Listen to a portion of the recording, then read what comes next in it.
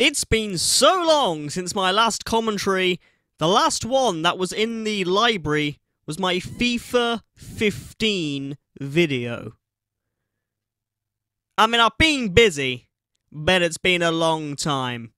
So let's correct that by releasing a video today on F1 2019. And we're in Australia, in a blue and yellow car, which is a colour scheme I enjoy very much, and the lights are coming on. We've got 4 lights, 5 lights!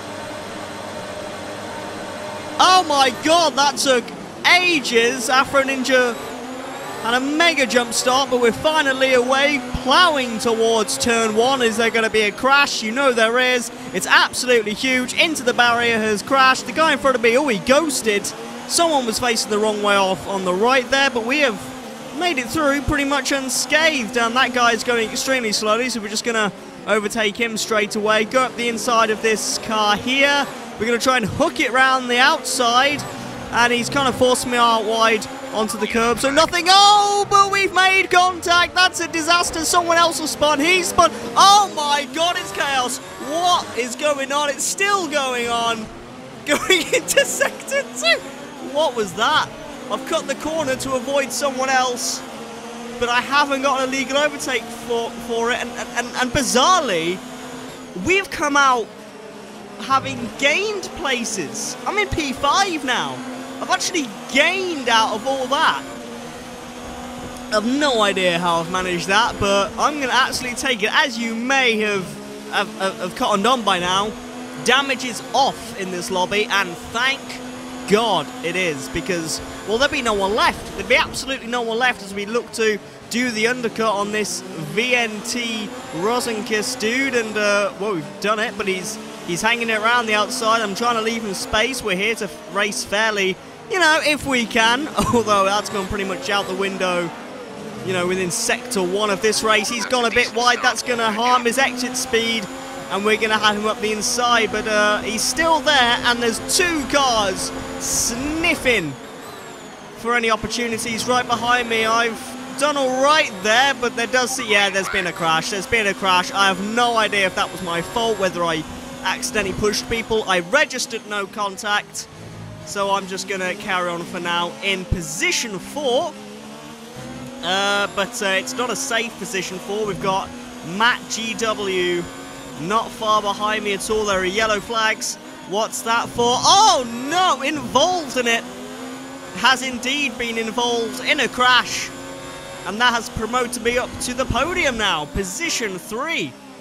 Now, this was only my 2nd race back on this game in months. I've barely been playing F1 2019, I'll be honest.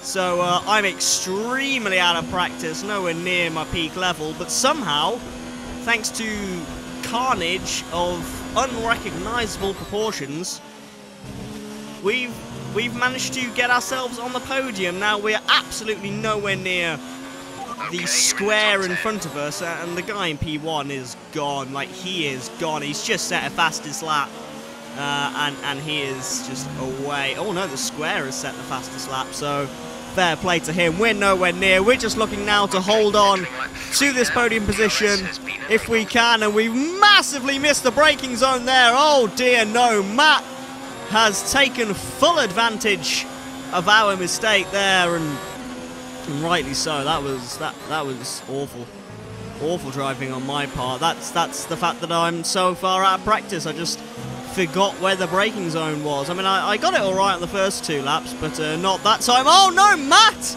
has gone wide, hit the grass, lost control, and after am I putting in some kind of accent? After taking me on turn 1, he didn't even make it to the end of the sector before relinquishing that position back to me. And well, all I have to do now is keep myself ahead of involved in it, and I will have garnered myself a podium position, which, after the trials and tribulations that have encompassed this race, would be a very respectable result indeed. I think the race winner is about to cross the line. Yep, there we go.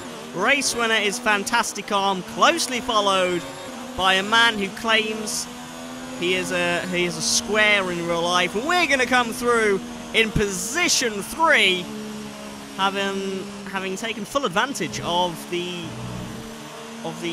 pile-ups on.